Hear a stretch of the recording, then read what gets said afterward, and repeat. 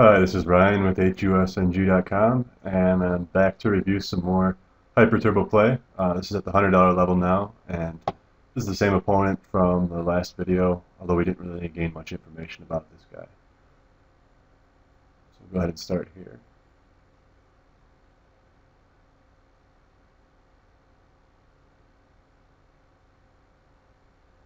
King 2 offsuit is going to be good enough to play on your button.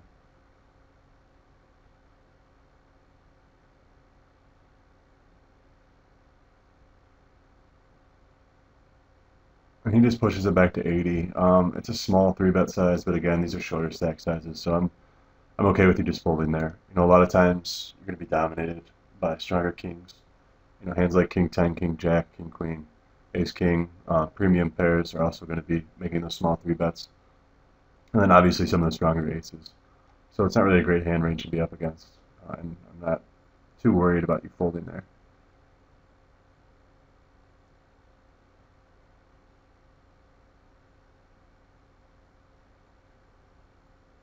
So he min raises, you call a 6-4 offsuit. You know, it's a little light unless you feel like you've been pushing him around a bit post flop. Slightly light, but at these fuller stack sizes for hyper turbos, it's not a bad call. I think you might even want to call by default, I guess you could say. Might be slightly better to call than to fold with a hand like that, 6-4 offsuit. See it on this board, I'd go ahead and peel as you did. Hopefully he'll play pretty transparent here on the turn. You know, he wasn't very aggressive, I don't think, in the last match. So I feel like he's probably going to play the turn fairly face up. So a lot of times you're going to have the better hand on the turn when he checks back. But going now with the river, the 9, it's not really a great card. Some of those draws that might have checked back on the turn from a semi-passive player or a non-aggressive player have now turned into a pair of 9s, or worse yet, a straight. So this is a situation where I would just be check folding. Don't think a lot of players, especially ones we haven't seen a lot of aggression from, are going to decide to turn like an ace high or king high or queen high into a bluff here. So I think you could pretty much rule out a lot of bluffs from him. He may decide to bluff here once in a while, but I don't think he's going to bluff too much, considering what we've seen from him. So he bets 80, and I would just fold in that situation. Yeah, he had queen 8, so he had a draw on the flop, check back the draw on the turn, and then he made a strong hand on the river. Which is min-raise here with the queens. And he sticks it in, so you're obviously going to call with queens. And ace 10 is pretty standard from his side of things.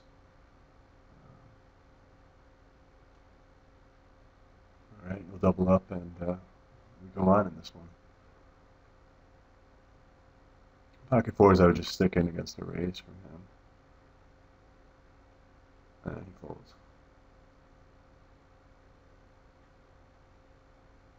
Queen 5 suited, I go ahead and min raise at these stacks.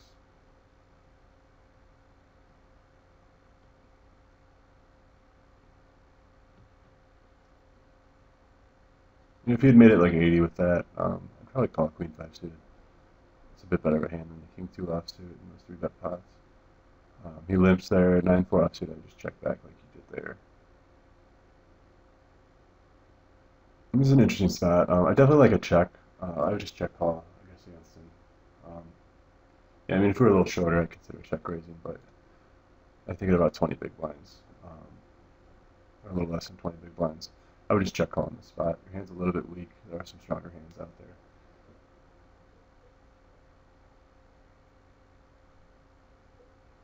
And here, yeah, I would call again.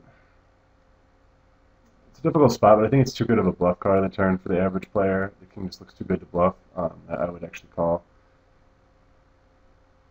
You know, it makes it really hard if he decides to bet a jack on a turn like that. If he bets like all his jacks and he bets the king and doesn't bluff otherwise, then obviously you're playing right into a strategy.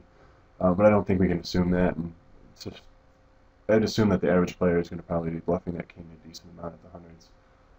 So I would hang on for 2 streets. I don't think the average player is going to fire 3 barrels too often here as a bluff.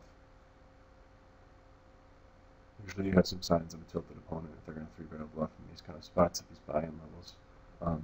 It's the higher stakes guys I find are a lot more tricky and capable of making 3-barrel bluffs consistently, not just when they're tilted or when they just or just a random sign of aggression. They're actually a lot better at balancing their ranges. At the same time, it is a difficult spot. You know, some draws have missed. You don't expect him to limp a hand like Queen 10. You could expect him to limp like a monster type hand like Aces or Kings or something like that would play it this way.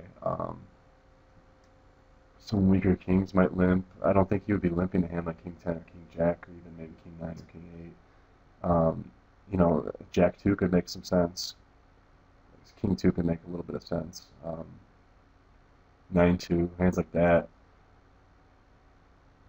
I'd almost lean towards a call, to be honest. It seems like I'm talking myself into a call, but considering that a lot of the stronger hands that with 3-barrel are probably going to raise pre-flop, this player got stacked a little bit ago.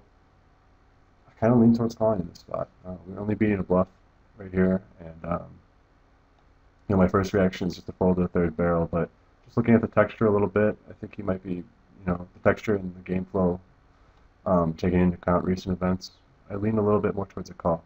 I don't like the half pot size bet because tilted opponents are usually going to bet a little bit larger, I'd say, in general. I don't think that's even that general. I think tilted opponents very often bet big when they're bluffing, bigger than half pot. So that's kind of a negative. I'd almost rather see like 180 chip bet in this spot than 120. Yeah, I'm going to go back again and just stay fold. Sorry. Didn't take into account the bet size on my analysis. So I'm back to fold. That's what I would do here. Let's see what happens. Alright, so he called, and he had King 3. You know, that hand makes sense. He was just c-betting. You know, c-betting this board nearly 100% of the time is not really out of the ordinary for a lot of players. And then the king pops up on the turn. He hits top pair, and he played it, you know, pretty standard from there. Whether or not he would bluff like this, we don't really know. So, you know, honestly, we're not sure what the correct answer is. But after seeing that half pot bet size and taking into account all the analysis, I think fold would be best on the river. But I do think the flop and the turn calls are appropriate.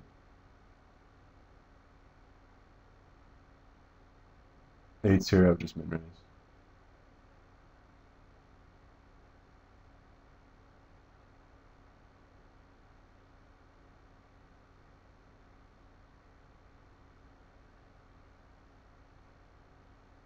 I would just dump this pre-flop. We're short. 4-3 offsuit's pretty weak at this point.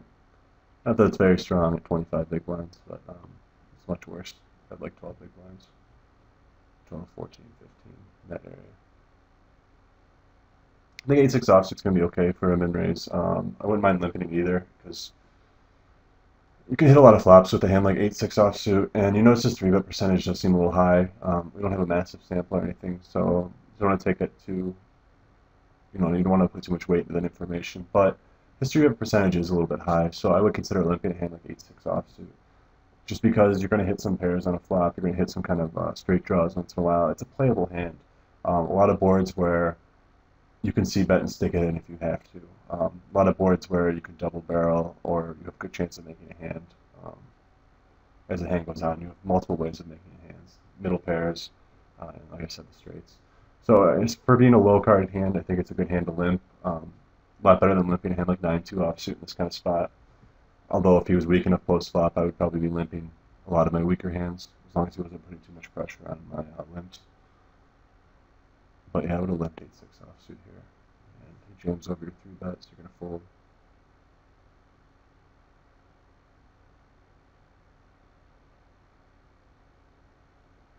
Queen 9 I would raise here. I think it's too strong of a hand against a limp, not to raise. We've seen him limping like King 3 offsuit. A lot of players aren't going to get too tricky without seeing a lot of aggression from you. So they're not going to get too tricky with their monster hands. So you don't have to worry too much about ace-queen limping in these kind of spots. Even a hand like ace-9. It's not like you've been folding a ton to his min-raises or anything like that, I think.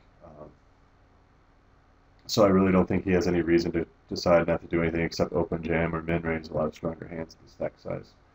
So the conclusion leads me to the conclusion that his limping range is pretty weak. And Queen 9 offsuit is a stronger hand than most of his limping range. So you can raise for value. You get some fold equity in there as well, but it's mostly a value raise. On this board, I think you can check raise.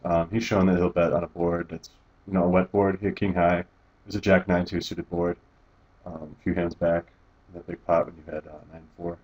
He's shown he'll bet on that with the bluff. This is a much drier board. I think it misses his range a lot more even. Not as many draws out here. Obviously, you can have any of these pairs, so can you. But I think a lot of times he's going to miss, and the main thing is when he misses, he's going to be bluffing a lot, even with something like king high. So I would check raise in this spot. If he bets 30, I'd just make it like 80. I think that's plenty big raise size to show him at these stack sizes, and that should show him the door if he's bluffing. So he bets 30, and I would just make it about 80. And you flat call.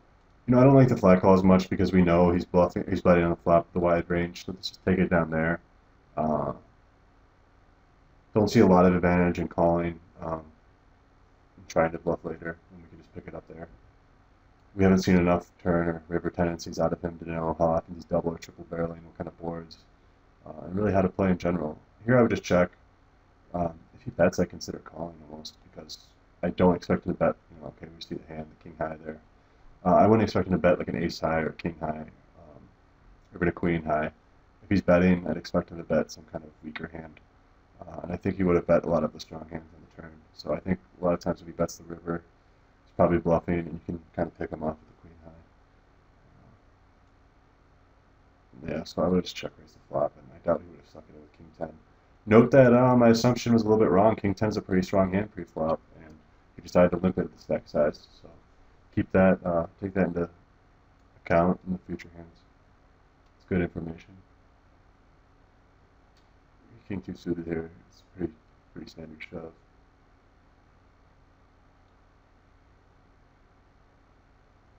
Ace Jack, you obviously want to stick in no matter what he does here.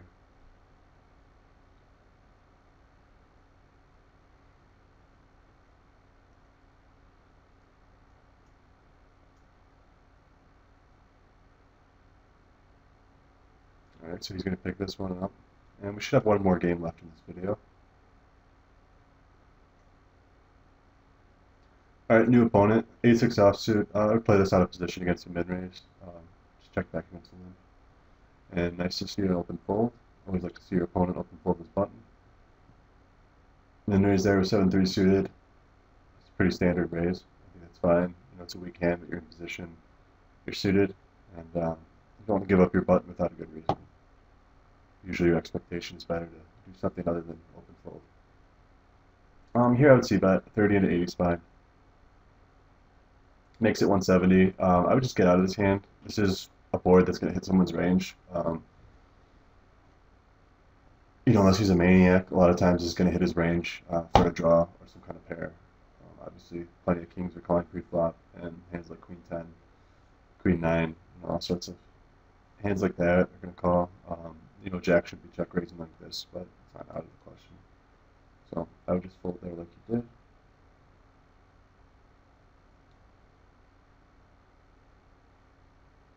Jack 6 offsuit. Against some minors, I would fold against this guy. He's going to make it 4x. So right away, you see this opponent seems kind of a little bit crazy. He made about a 6x check raise against your c-bet a minute ago, and now he's opening 4x. So it's not really a sign of a typical opponent. It's not really normal. So be prepared for some crazy aggression, maybe some really unbalanced strategies that you might have to counter. So just be prepared to go into some kind of crazy off-balance strategy yourself in order to beat this guy. Doing things you might normally not do. A6 offsuit, the min raise here is perfectly fine. And it doesn't necessarily mean he's crazy because he's making those raise sizes. Some people just don't know how to play certain hands, so they just play them with overstated raises. Maybe he has pocket fours, queen flop, and he doesn't really want to see you call it because there's not very good flops with pocket fours. He doesn't want to open jam it because it's too deep, so he just makes it 4x on the button. And check raise, you can over check raise because he doesn't know what to do. He makes a small check raise and you call him. That's not terribly uncommon. It happens plenty. This is a $30 buy-in, and lock poker money is selling for like 20 cents in the dollar, so it's a site where there's going to be some people doing some extra silly things because the value of the money is so low.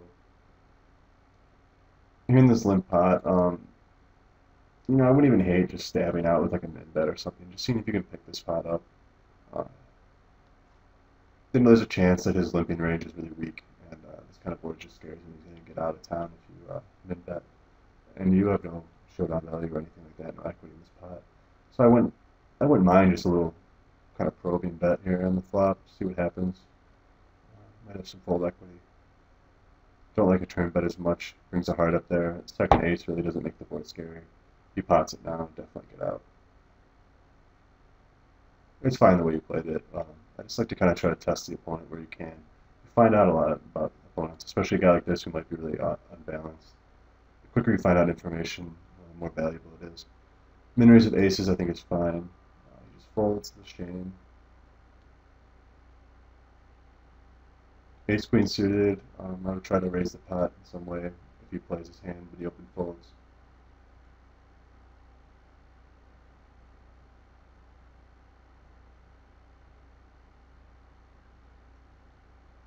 I don't like this board too much. I'd probably just check back and just leave it be. It's a hand when I'm bluffing, I kind of want to bluff with hands like 9-6.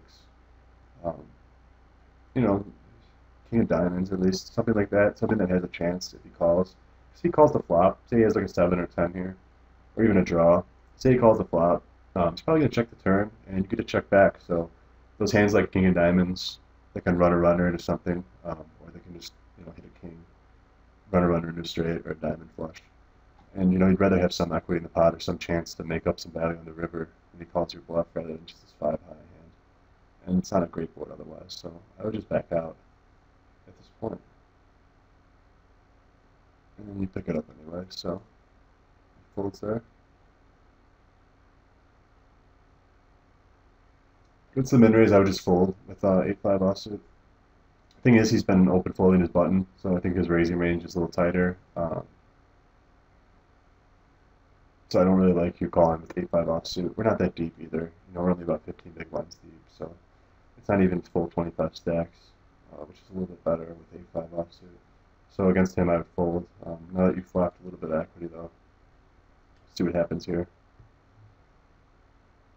He pots the flop. I really want to check raise on this flop. I don't know what to do about his pot size bet. It throws me a little bit because we've seen some aggression from him in different areas. And we've also seen him open fold some of his buttons. So I don't think there's a flop that really hits his range a ton of the time. At the end of the day, though, I think your equity is probably a little bit too weak. We don't have enough solidified information to really make a play. Pot size bet, it reads strong in general. So I would just fold here. It is really tempting just to jam in this situation, but I think we need a little bit more to go on in order to make that play.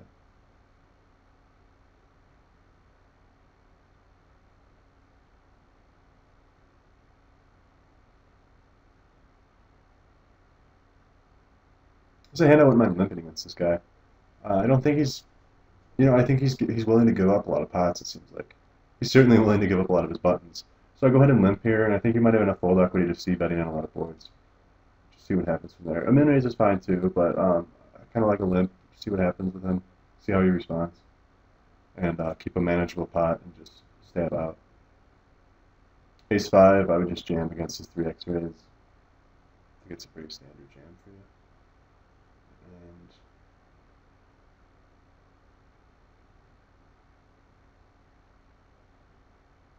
looks like he'll river you there, and that's the end of this video. That's a shame because it's kind of an interesting opponent. I wish you'd had like 4 or 5 matches against him so we could really begin digging into some of the information that we see, make some adjustments, really see what kind of strategy we get going against him. But overall, I think in these 2 videos, you played pretty well. A few untimely bluffs, I would say, but otherwise, I think you played pretty well overall. Your ranges, especially pre-flop ranges in general, are pretty good. But we can talk more about that. And if any viewers have any questions about any of these hands, go ahead and post it. Have a good one.